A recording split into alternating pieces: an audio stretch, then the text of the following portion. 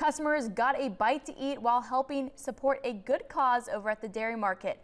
NBC 29's Amaya Mitchell shares how the annual event is helping to support women's health at Sentara Martha Jefferson Hospital. Behind me is Martha's Market. 2023 marks 30 years of this annual event working to support women's health and fight against breast cancer. Over the past 3 decades, we have been able to raise over $6 million.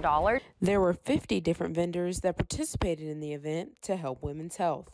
All of our vendors, many of them return year over year, so it's great to see them come back each year, and it's certainly exciting to see. Shoppers on the downtown mall also had a chance to make a difference. If you can't make it to the dairy market today, you can certainly shop with the Purpose downtown, and we have over 10 downtown businesses that we're working with.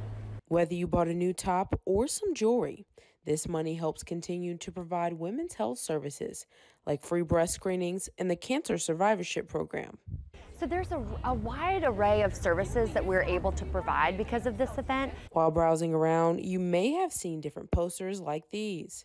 Each one showcases a patient's story. I think we all have that healthcare story in one way, shape, or form, and these are directly from those patients who our women's health services have directly benefited. By the end of the event, the Women's Committee of the hospital hopes to top last year's donations. For 2022, we were fortunate enough to draw over 5,000 shoppers and raise over $180,000. So for 2023, we're hoping to raise over $200,000. Amaya Mitchell, NBC 29 News.